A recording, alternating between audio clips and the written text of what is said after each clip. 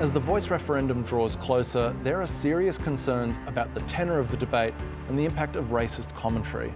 We're seeing the way this nation actually feels about First Nations people and what we live every single day, whether there's a referendum or no referendum. We are the subject of this racism and this harm. Leading No campaigner, Warren Mundine, has described feeling suicidal at points. It's took a very, very massive toll on me because it was just constant attacks and for month after month after month. It's just this crazy vitriolic stuff. Mundine has also claimed Yes campaigner Noel Pearson racially vilified him by saying he was a puppet of white conservative groups. Which is a whole lot of nonsense. It's about what people believe and what people think should be done within this referendum, whether it be a Yes campaign or a No campaign. Pearson has expressed regret over his comments. I'm not perfect. Like everybody, I'm a debater in public life. I've got a cause to prosecute and I make mistakes.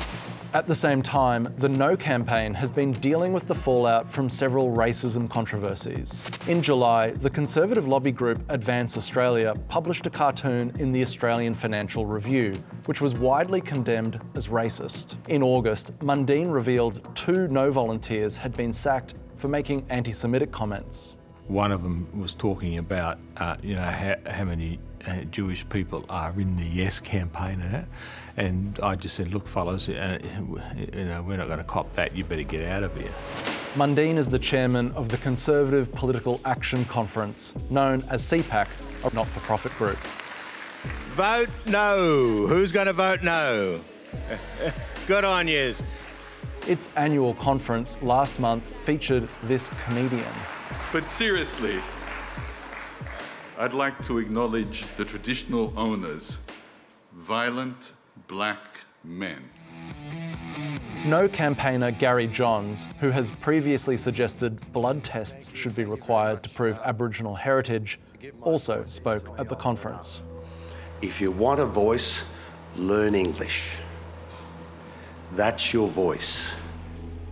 I think that there are some extreme positions and some extreme people that have been platformed in the course of this campaign. These are not reflective of a debate of a modern society. We're not really reflecting on what does that do to our children and young people? What does that do to the current crisis that we face as First Nations people already?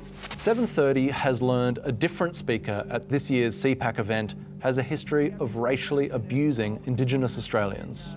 What happens to all of these politicians who are quick to say that they support the Aboriginals or the gay community? What about just the Australian community? Elijah Schaefer is an American podcast host living in Australia. Where does racism begin? Where does it end? Is racism a problem? I know it's a little spicy.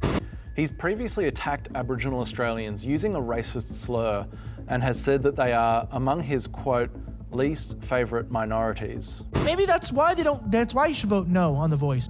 We can't tune off to that. We can't just, switch off. We've got to live this. And what does it mean for our most vulnerable, our kids, and those that are doing it toughest in our rural and remote communities, that their lives don't matter? That is not who we are as a country. I think it's very important that people that are running platforms are careful and judicious with who they give a profile to. Last month, Schaefer on his podcast hosted an Australian neo-Nazi who has spread anti-Semitic conspiracy theories about The Voice. Mundine tells us members of the Jewish community raised concerns about Schaefer before CPAC.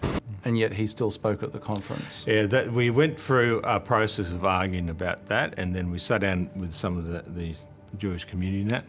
And in the end of the day, it was about free speech. Mundine says he was unaware of Schaefer's views on Indigenous Australians, which he describes as rubbish. Would you ever have him back at CPAC? Look, we've had those discussions.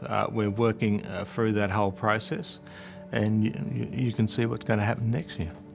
But just based on the comments about Indigenous Australians I've read to you today. As I said, I talk to everyone, and we'll talk to them, and we'll talk about changing attitudes and and changing racist views and stuff like that, and we'll go from there.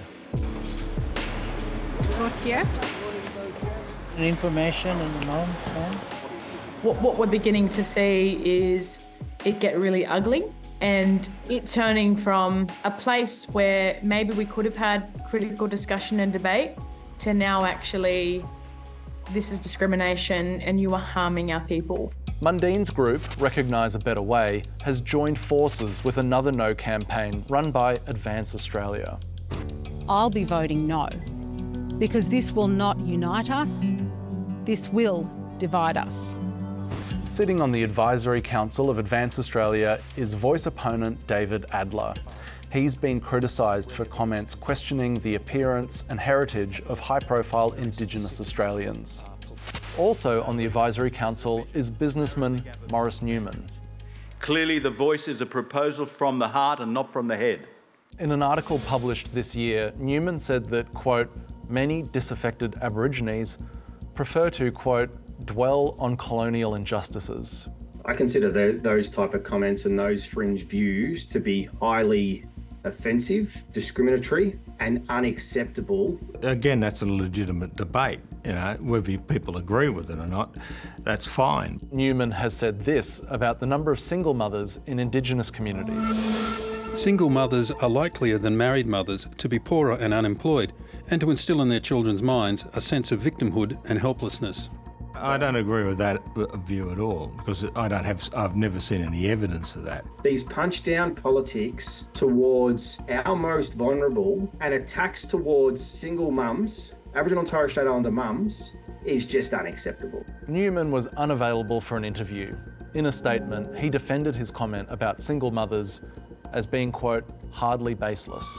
Taking offence and making allegations of racism only perpetuate the tyranny of low expectations. The referendum is weeks away and the debate is set to only intensify. Indigenous leaders are calling for respect from all sides. What I would say to non-Indigenous people is do not be a bystander to racism.